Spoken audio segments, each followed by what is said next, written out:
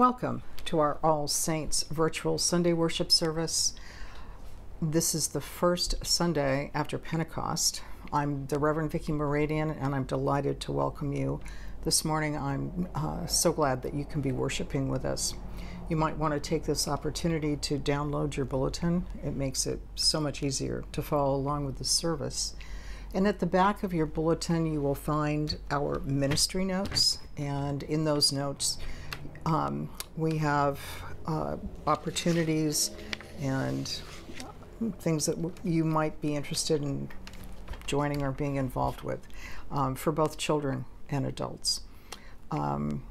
This is our last ACE class of May, and we will be taking a hiatus for the summer months, and we'll be joining together again for our adult formation in September.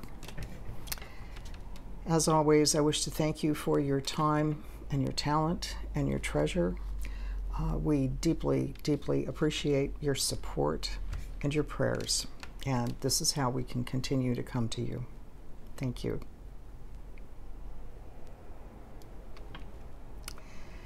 This is the day the Lord has made.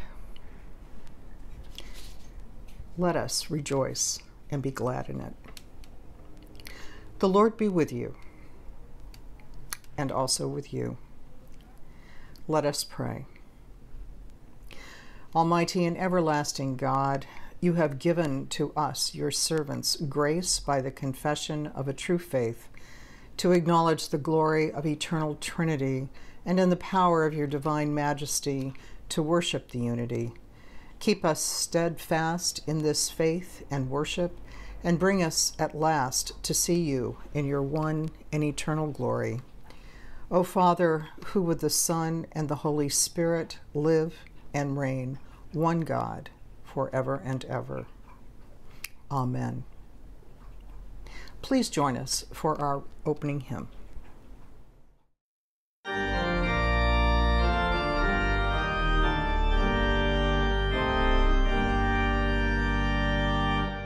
I bind unto myself today the strong name of the Trinity, by invocation of the same, the three in one and one in three.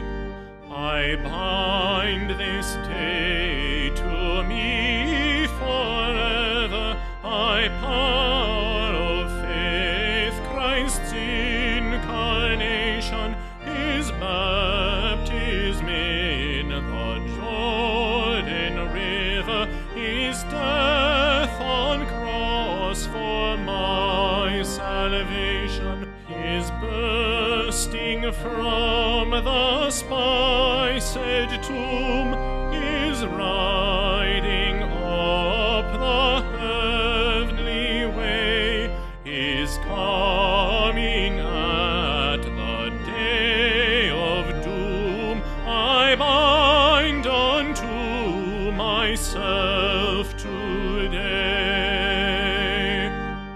I bind unto myself the name, the strong name of the Trinity, by invocation of the same, the three in one and one in three, of whom all nature hath creation, eternal Father, Spirit, Word. Praise to the Lord of my salvation. Salvation is of Christ the Lord.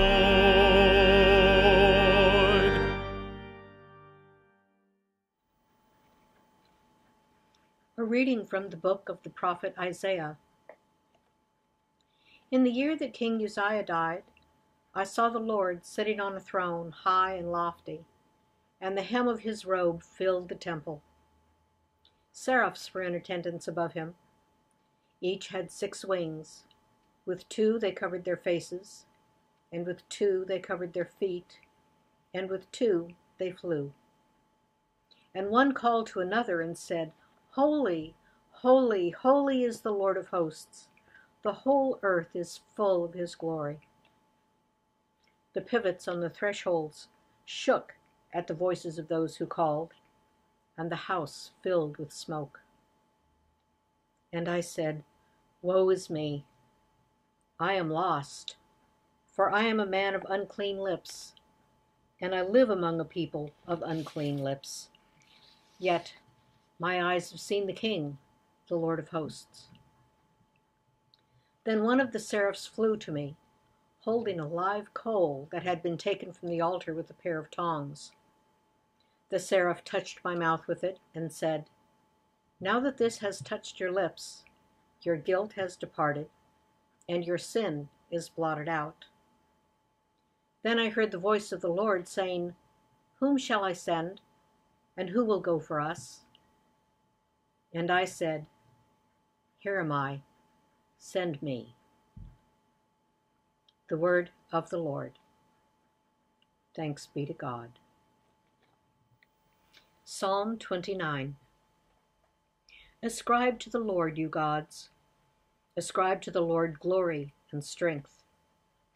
Ascribe to the Lord the glory due his name. Worship the Lord in the beauty of holiness. The voice of the Lord is upon the waters. The God of glory thunders.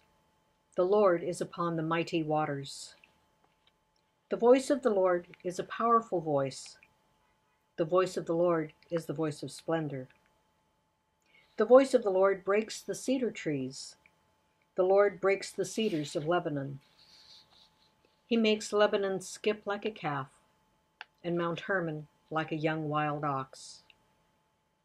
The voice of the Lord splits the flames of fire. The voice of the Lord shakes the wilderness. The Lord shakes the wilderness of Kadesh. The voice of the Lord makes the oak trees writhe and strips the forest bare. And in the temple of the Lord all are crying glory. The Lord sits enthroned above the flood. The Lord sits enthroned as King forevermore. The Lord shall give strength to his people. The Lord shall give his people the blessing of peace. The Holy Gospel of our Lord Jesus Christ according to John. Glory to you, Lord Christ. There was a Pharisee named Nicodemus, a leader of the Jews. He came to Jesus by night and said to him, "Rabbi, we know that you are a teacher who has come from God, for no one can do these signs that you do apart from the presence of God." Jesus answered him, "Very truly, I tell you, no one can see the kingdom of God without being born from above." Nicodemus said to him, "How can anyone be born after having grown old? Can one enter a second time into the mother's womb and be born?" Jesus answered, "Very truly, I tell you, no one can enter the kingdom of God without being born of water and spirit. What is born of the flesh is flesh, and what is born of the Spirit is spirit. Do not be astonished that I said to you, you must be born from above. The wind blows where it chooses, and you hear the sound of it, but you do not know where it has come or where it goes. So it is with everyone who is born of the Spirit." Nicodemus said to him, "How can these things be?" Jesus answered him, "Are you a teacher of Israel, and yet you do not understand these things? Very truly, I tell you, we speak of what we know and testify to what we have seen, yet you do not receive our testimony. If I told you about earthly things and you do not believe, how can you believe if I tell you about heavenly things? No one has ascended into heaven except the one who descended from heaven, the Son of Man. And just as Moses lifted up the serpent in the wilderness, so must the Son of Man be lifted up, that whoever believes in him may have eternal life. For God so loved the world that he gave his only Son, so that everyone who believes in him may not perish, but may have eternal life. Indeed, God did not send the Son into the world to condemn the world, but in order that the world might be saved through him. The Gospel of the Lord. I find it slightly ironic that this Sunday focuses on, in my humble opinion, one of the worst possible themes for a sermon, the Trinity. And yet, this Sunday also features some of the most interesting stories from the New Testament. As for the theme, Trinity Sunday is the only Sunday oriented towards church doctrine. And I've always found the prospect of preaching on the Trinity not just daunting, but downright dicey, and I am not alone amongst preachers in that feeling. I mean, the Trinity? Goodness, who really understands the ultimate mystery, much less wants to make an effort to put 15 minutes of discourse wrapped around the subject? And yet, on this Sunday, we also get the story of the Great Commission and the Great Promise, I will always be with you, in Lectionary Cycle A. Jesus' fantastic promise that there are some things his disciples can't hear yet, so the Spirit will guide them, us, into all truth in time, in Lectionary Year C. And then this year, Lectionary Year B, we get the magnificent story of Jesus and Nicodemus. Now, these texts are chosen because embedded in each is at least a passing reference to Jesus, God the Father, and the Spirit, each member of the Trinity. But perhaps the paucity of passages about the three members of the Trinity should tell us something about trying to preach on the Trinity. So this week I'm going to focus less, actually not at all, on teasing out the theological implications regarding the Trinity. We have a lifetime to do that. And instead look at the story itself.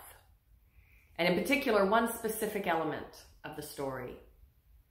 In addition to containing the world's most famous Bible verse, John 3:16, not to mention the following verse, which, again, in my humble opinion, is just as important. The story of Nicodemus offers a picture of a man who is curious about Jesus, who maybe even wants to believe, but struggles. At least he struggles once he actually gets to talk to Jesus. Notice that he comes to the conversation with a clear affirmation of Jesus' connection to God. Rabbi, we know that you are a teacher who has come from God, for no one can do these signs that you do apart from the presence of God. In response, Jesus immediately jumps to a huge assertion about being born again or anew, or as our New Revised Standard Version translates, from above. And that's when Nicodemus' curiosity turns into struggle. Now, this is a fairly common technique in the Gospel of John, as the confusion or misunderstanding of Jesus' dialogue partner gives Jesus a chance to elaborate, to teach. So after Nicodemus' initial confusion stemming from taking Jesus' words literally, the only other thing Nicodemus says is, "How can this be?" Which gives Jesus a good excuse to talk some more. Well, all well and good. Certainly there's a lot of substance in what comes next. This gospel passage is full. Whether it's on the nature of being born anew, or in exploring the implications of verse 16, for God so loved the world that he gave his only Son, so that everyone who believes in him may not perish, but have eternal life. Or, as I mentioned earlier, verse 17, which reveal the character of God who comes only to redeem and save the world out of love, not to condemn. God's intent to save the world, the word in Greek is cosmos, is all the more powerful when we understand and realize that cosmos, world, across John's gospel denotes an entity that is at complete odds, complete animosity with God. Yes, God loves this God-hating world so much, enough, to send God's only Son into it. But what strikes me this week is that Nicodemus is one of the few side characters, that is, not one of the disciples, that appears at several points in John's gospel. First, here in his main appearance. Next, near the end of chapter 7, when Nicodemus, if not exactly standing up for Jesus, let alone proclaiming faith in him, nevertheless reminds his colleagues that according to the law, they should not judge Jesus before giving him a trial. And for offering that reminder to his peers, he is rebuked. And then third, he makes an appearance a third time, this time after Jesus' crucifixion, when Nicodemus accompanies Joseph of Arimathea to collect, anoint, and bury the body of Jesus, the one just executed by the Romans. Again, perhaps not quite the same as standing up in an assembly and declaring his faith, yet, nevertheless, a significant step forward, as by his actions, Nicodemus declares his allegiance to one who had just been executed for a capital offense. This is what I think makes Nicodemus such an interesting character. He is the only side character, as far as I can tell, who shows up at multiple points in John's gospel and grows in his faith. At first, he brings questions and is confused. He later invites others to slow in their judgment. And he finally risks publicly honoring the one just executed. Faith, at least in Nicodemus' case, takes time. And I think there's a model in that for us. For some of us, perhaps coming to faith was easy and fast and strong, and we've rarely doubted. And if that is the case, all we can do is give thanks for that experience. But for others, maybe most others, faith comes in fits and starts, 2 steps forward and 1 step back. Or perhaps at times, things seem really clear. And at other times, things just seem plain confusing. Or maybe faith feels a lot more like an endless series of questions rather than an easy and forthright affirmation. And for those of us like that, hearing Nicodemus' story once again can be particularly comforting and instructive. I have read somewhere that Nicodemus is the patron saint of the curious. I love that. I think I'd also like to claim Nicodemus as the patron saint of all with an uneasy or restless faith. Those who aren't satisfied with easy answers. Those who keep questioning. Those who want to believe and also understand, but at least to believe even when we don't understand. Even more though, I think this story says a lot, not simply about Nicodemus, nor about us, but also about God.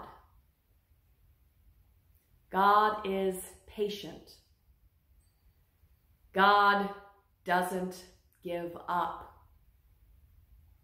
If God keeps working in and on and through Nicodemus across 3 years and 16 chapters in John's gospel, God will keep working in and on and through us also,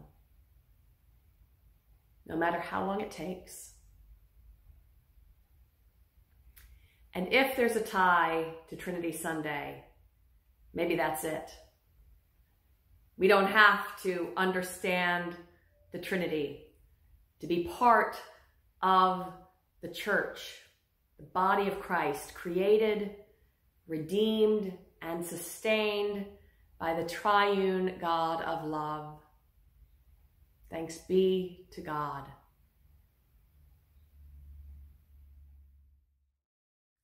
We believe in one God, the Father, the Almighty, maker of heaven and earth, of all that is seen and unseen.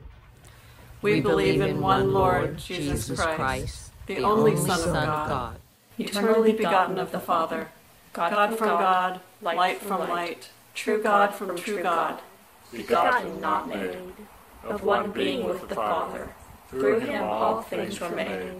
For us and for our salvation, he came down from heaven. By the power of the Holy Spirit, he became incarnate from the Virgin Mary and was made man. For our sake, he was crucified under Pontius Pilate. He suffered death and was buried. On the third day, he rose again in accordance with the Scriptures. He ascended into heaven and is seated at the right hand of the Father. He will come again in glory to judge the living and the dead, and his kingdom will have no end. We believe in the Holy Spirit, the Lord, the giver of life, who proceeds from the Father and the Son.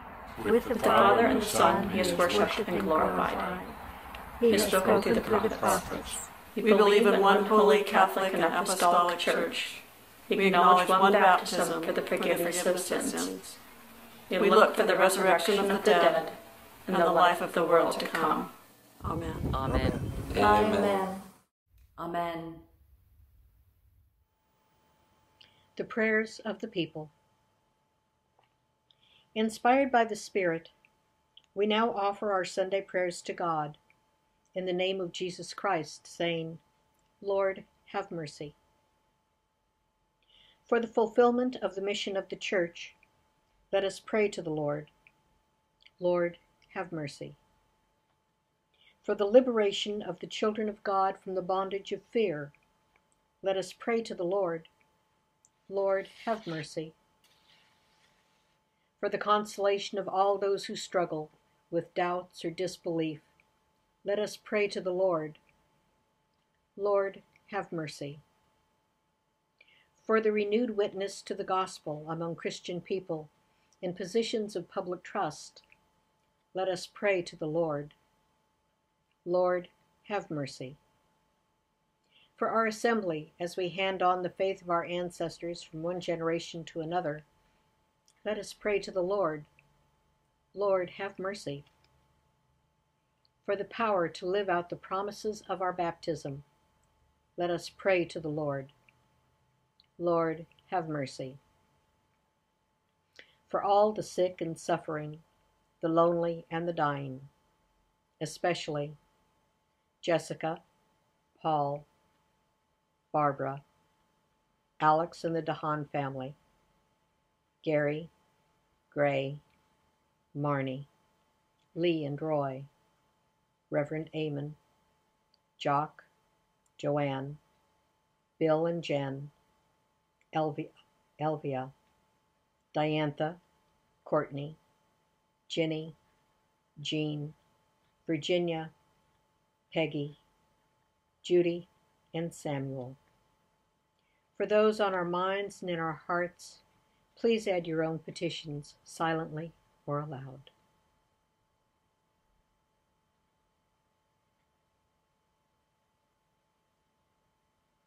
Let us pray to the Lord. Lord, have mercy.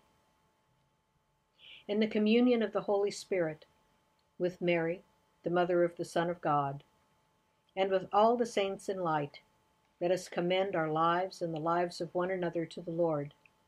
Let us pray to the Lord. Lord, have mercy. For all who are facing the coronavirus, for all who mourn their dead, all who have contracted the virus, those who are quarantined or stranded away from home, those who have lost their employment, for those who are homeschooling, those who fear the present and the future. We pray for physicians, nurses, and home health aides, medical researchers, teachers, those who keep food on our tables, and all those working on the front lines for the common good. Fill the aching in our hearts with your merciful power. Let us pray to the Lord. Lord, have mercy. Almighty God, with tender love, we call you our Abba. Answer the prayers of your children gathered here, for we rely on you and have confidence in you. We ask this through Christ our Lord in the unity of the Holy Spirit, now and forever. Amen. Let us confess our sins to God. God of all mercy, we confess that we have sinned against you, opposing your will in our lives. We have denied your goodness in each other, in ourselves, and in the world you have created. We repent of the evil that enslaves us, the evil we have done, and the evil done on our behalf. Forgive, restore, and strengthen us through our Savior, Jesus Christ, that we may abide in your love and serve your will. Amen. Almighty God, have mercy on you, forgive you all your sins through the grace of Jesus Christ, strengthen you in all goodness, and by the power of the Holy Spirit, keep you in eternal life. Amen.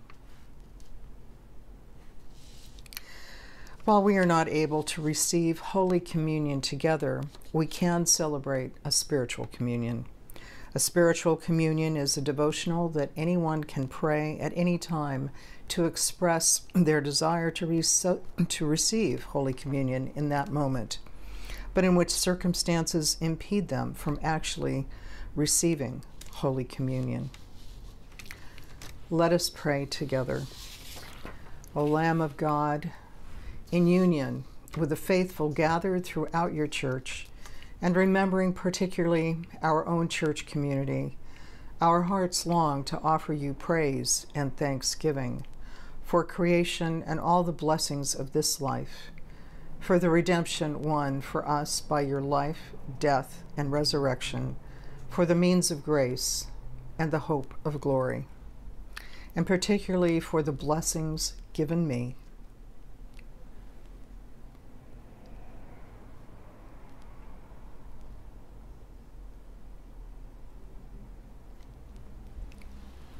And we continue together. Blessed Savior, I love you above all things, and I earnestly desire to receive you into my soul. And although I cannot receive you in bread and wine, I remember and trust your words. This is my body, this is my blood given for you. I invite you into my heart spiritually. As though you have already come, I embrace you and unite myself entirely to you. Never permit me to be separated from you. Amen. And now, as our Savior Christ has taught us, we are bold to say, Our Father, who art in heaven, hallowed be thy name. Thy kingdom come, thy will be done, on earth as it is in heaven. Give us this day our daily bread, and forgive us our trespasses, as we forgive those who trespass against us. And lead us not into temptation, but deliver us from evil. For thine is the kingdom, and the power, and the glory, forever and ever. Amen. Amen. Amen. Forever and ever. Amen. Amen. Amen. Forever and ever. Amen. We love you all. And we continue to pray together. Come, Lord Jesus, and dwell in our hearts in the fullness of your strength. Be our wisdom and guide us in our right pathways. Conform our lives and actions to the image of your holiness, in the power of your gracious might. Overcome every hostile power that threatens or disturbs the growth of your kingdom, and keep us strong in faith, hope, and love, until we can meet at your table again, who with the Father and the Holy Spirit lives and reigns, one God, in glory everlasting. Amen. Live without fear. Your Creator has made you holy, has always protected you, and cares for you as a loving mother. Go in peace to follow the good road, and may God's blessing be with you always. Amen. The peace of the Lord always be with you, and also with you. Please join us for our closing hymn.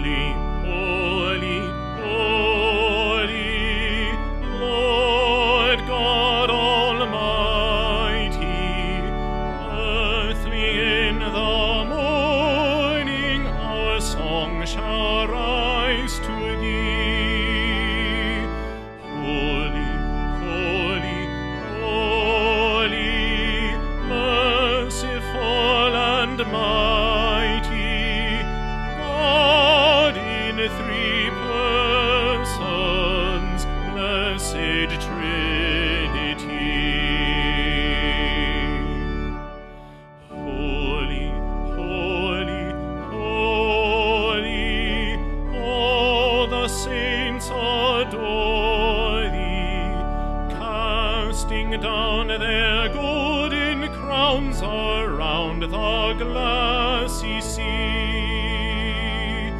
Cherubim and seraphim falling down before thee, which wert and art and evermore shalt be.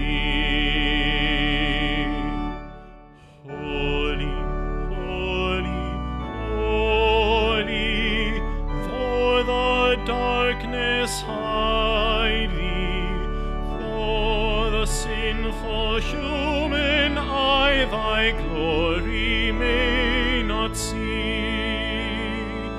Only thou art holy, there is none beside thee, perfect in power, in love and purity. Holy, holy, holy, Lord